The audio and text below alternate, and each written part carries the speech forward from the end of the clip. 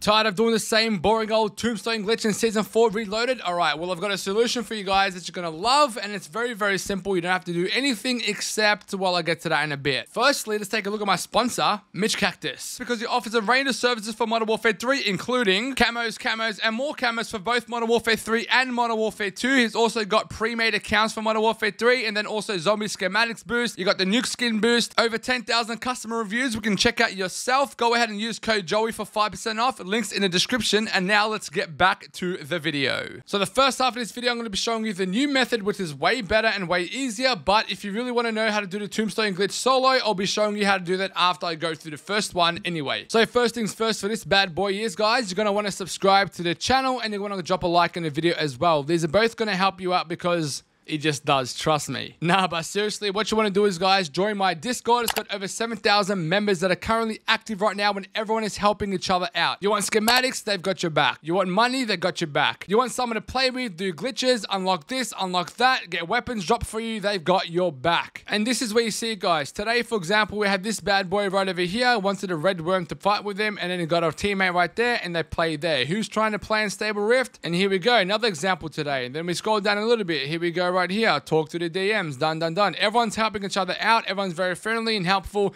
even adding each other up and playing with each other. That's exactly what my server's for. And that's what happens all day, every day for Modern Warfare 3 Zombies, Warzone, whatever you want. But it's the most useful for Modern Warfare 3 Zombies because you can get schematics and etc. It's so good and so easy. And now if you really want to do the Tombstone glitch, this is how it's done solo. So first things first, all you're going to need is a Tombstone perk and all the things that you want to duplicate or have in the game with you when you want to attack the Unstable Rift. That's all you need. So bring all the most powerful stuff you got, and that's it. Alrighty, guys. So for this one, you're going to need to find 3 obelisks that you can complete in the game. So we're going to make sure that the 3rd obelisk that you do is in this location right here. And the reason for that is because it's so close to the teleporter, which will teleport you to the out of bounds glitch, and you can do the whole thing like that. So what you want to do is finish the last 3rd obelisk right here to go to the Unstable Rift, but don't activate the rift yet. What you're going to do is go back to the teleporter that we usually do in the other methods. Go there and put in the code I'm showing you on screen. So do this code right here. Once you do that, then you're going to go back to the Unstable Rift, start that bad boy, and then run or use the Scorcher to back to the teleporter. Go into the teleporter, come to the out of bounds area like this, and once it teleports you to the beach, you're going to go to the map and make sure you vote yes before it gets 1 second. So go ahead, vote yes like that. There we go. And then do the exact same thing. Wait till it's 6 seconds, go out of bounds,